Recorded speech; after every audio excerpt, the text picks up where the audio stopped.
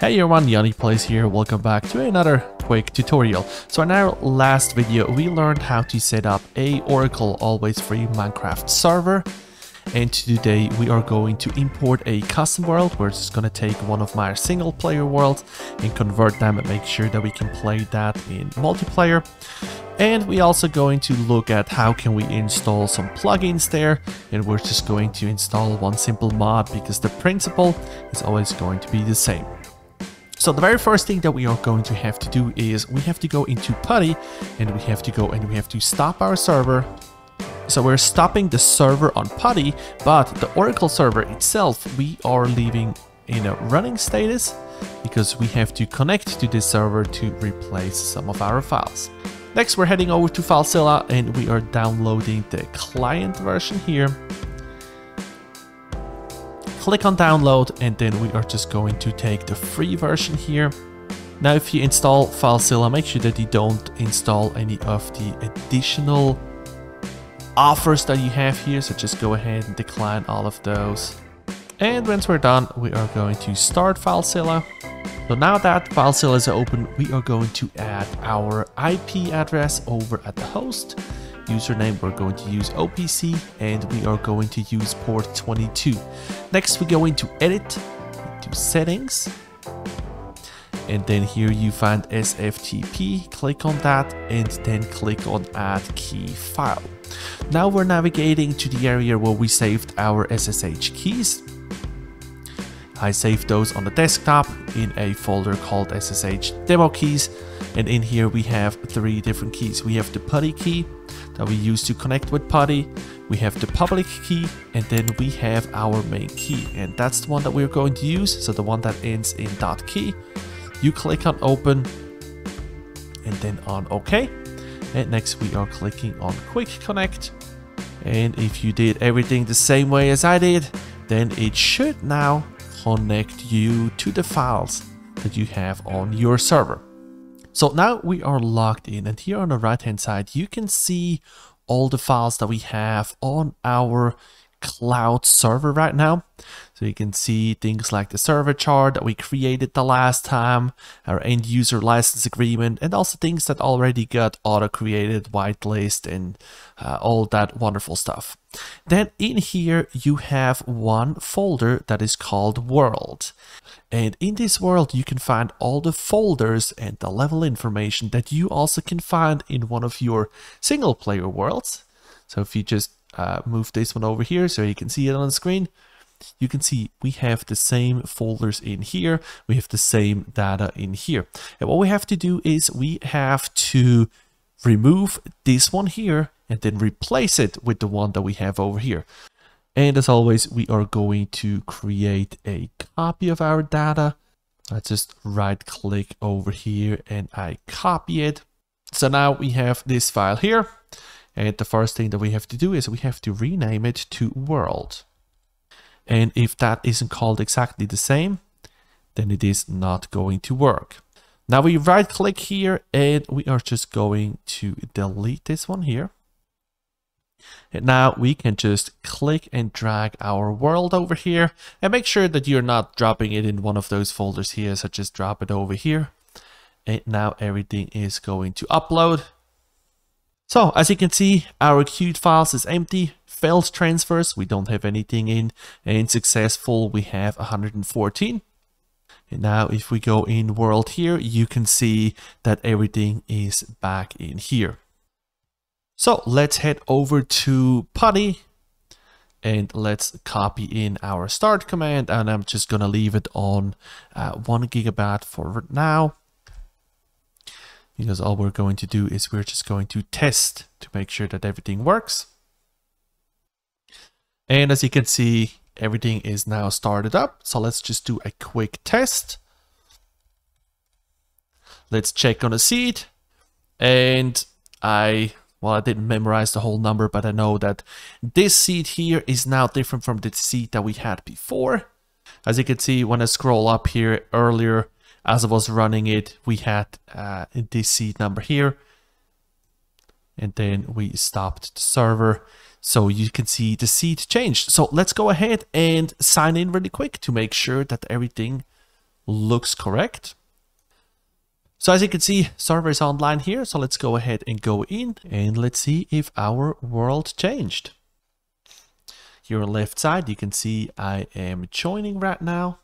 And then as you can see on the right side, we are now in a custom world. A shameless plug for our mystery build swap series that I have going on together with the Last Yeti. If you feel like watching some more videos with me in it, those here would be a great one to get started. Now that everything is started up, let's go and run a few commands. So the first thing that we're going to do is we're typing in OP and then your Minecraft username.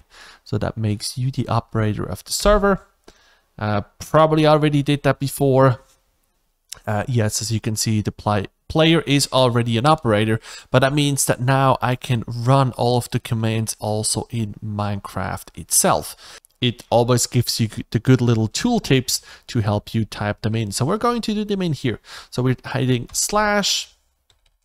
whitelist, and then we are doing on. Nothing changed here because I already whitelisted the server.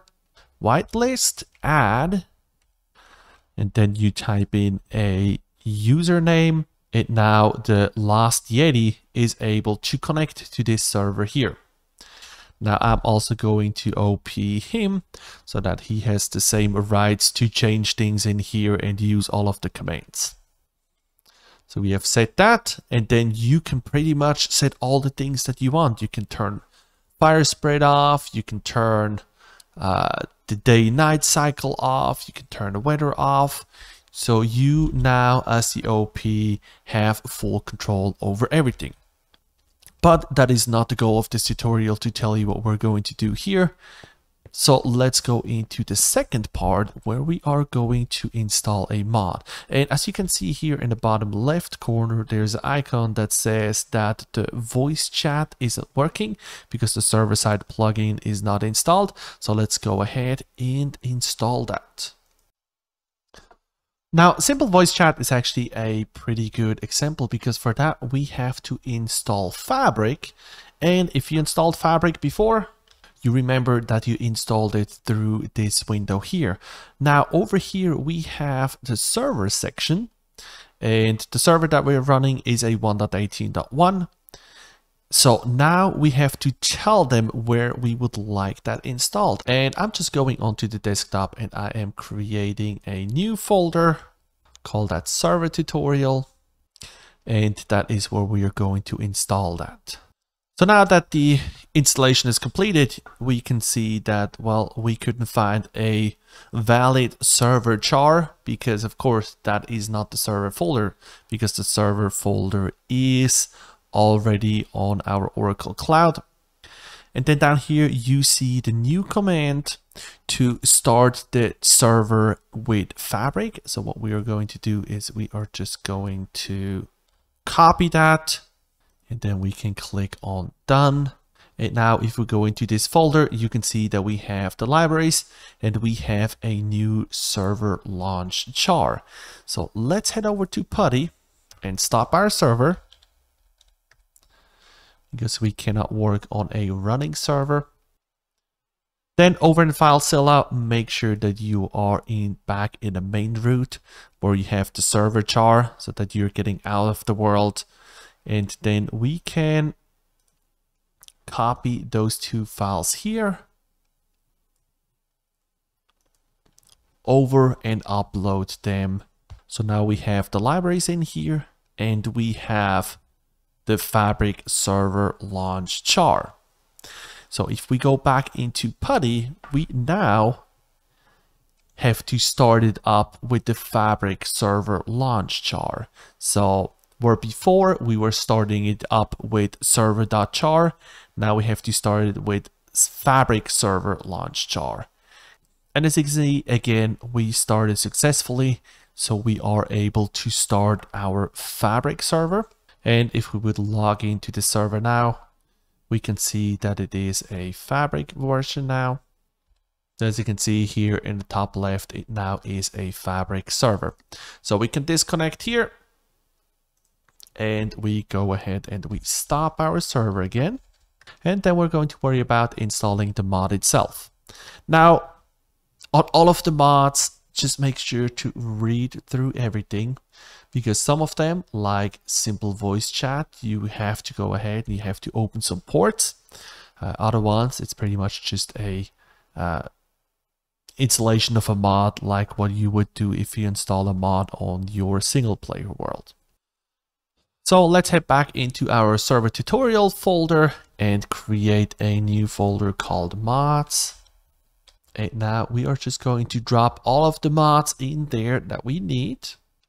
So for this one here, we're just going to drop in the voice chat, the fabric version, and then we head over to Filezilla, make sure that we are in the main root, and then we are grabbing our mods folder and drop our mods folder in here. But if we go back to our wiki, you can see that we have to make sure that the correct ports are open. Now, if I remember correctly, we already opened this port, but let's go ahead and double check that.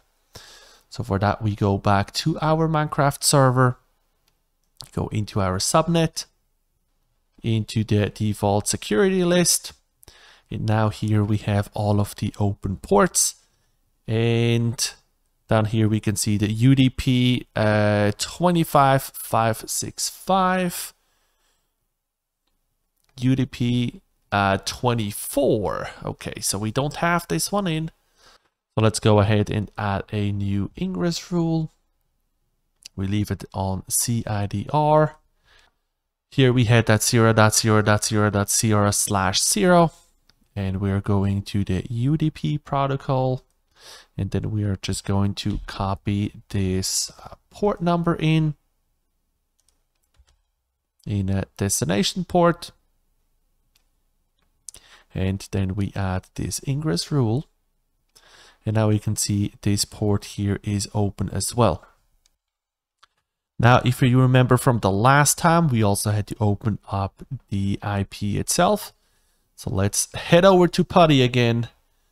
And again, I'm going to put this command down into the description. Just make sure that we have the correct port here and UDP. And then we are also going to run this command here to reload our firewall.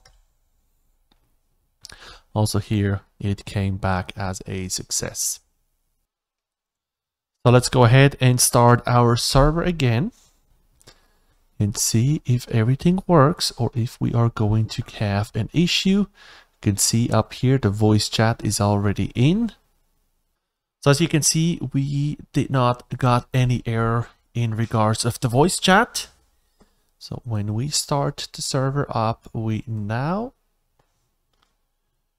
should have a working voice chat.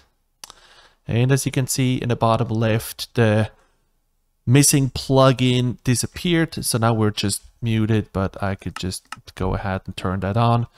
So as you can see, the microphone shows up in the bottom left. So if Yeti would be logged in right now, he would hear what I am saying. I really hope this tutorial helped you. We did a lot of different things, but if you have any more questions, please just go ahead and put them down into the comments, and I will try to help you figure it out. Thank you for watching. I hope to see you at my next video. Goodbye.